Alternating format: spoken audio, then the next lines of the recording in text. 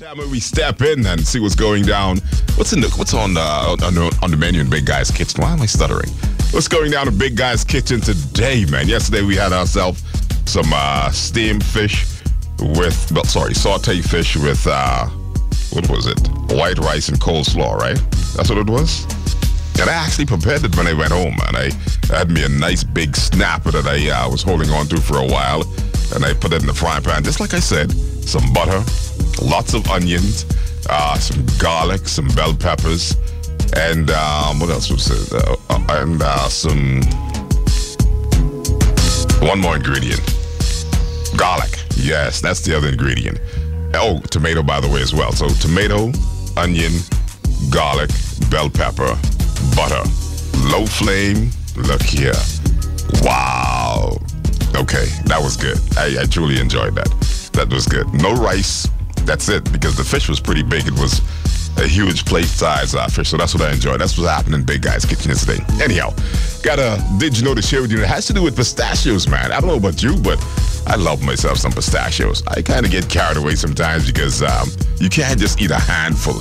Doctors always say your fist size is what you should eat, right? But when it comes to pistachios, come on, man. Let's be honest. You already spent like $10 and change for the bag, so you know. You sitting down, you snacking that salty snack, and you turn around, the bag empty. You be like, oops, I was supposed to save some for later. But anyway, due to chemical reactions with ripening pistachios, the cashew family nut has been known to occasionally spontaneously combust. That's right, randomly catch on fire. Don't worry, it won't happen in your cupboard.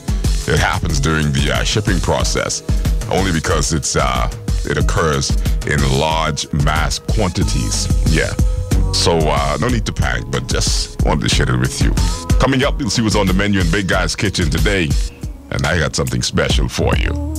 The use of that cast iron skillet that you got from your grandma, your mom, or your mother-in-law. Yeah, that's what we're going to use today with this dish. So you're going to need yourself some extra virgin olive oil, some lean turkey ground to roll with that, some garlic, minced garlic, some onions as well, some bell peppers, and of course your sweet potato. You get a dicey sweet potato up in some small cubes so it can cook quickly, as well as some salt and black pepper, and some red chili flakes, man, and most importantly, some shredded mozzarella. Yeah, that's what you're gonna need for this dish. That's your recipe ingredient, sorry, right there. Now, what you're doing is you're pulling out the skillet, like I said, olive oil, medium heat, turkey ground, cook that. You know what to do with the turkey ground, man. Cook it until the pink is gone, until it's done. All right. Then you're gonna add the onions, the yellow peppers, and everything else. Add all the other ingredients. Let that come together. Then you're gonna come with the sweet potato, man. Add the sweet potato to the dish as well. Yeah, that you cut up in cubes. Okay. And hopefully you have a really large skillet, depending on the size of your family you're cooking for. If it's just for two, hey, you good to go, man. No need to worry. Now, add a little water to the dish so the sweet potato can cook a little faster. Cover the pan, the frying pan, the skillet, I should say. Cover that.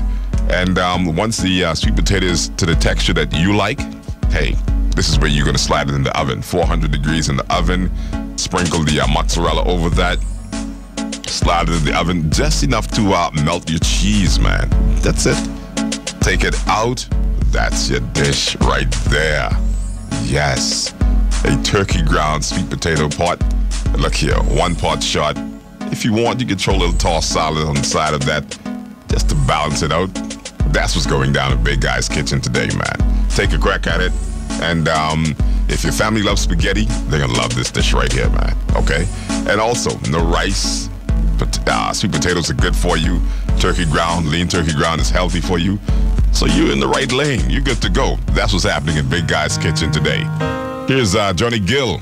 And don't forget, man, today is National Spouse Day. So go ahead and give your spouse some love. Say, baby, I'm cooking tonight.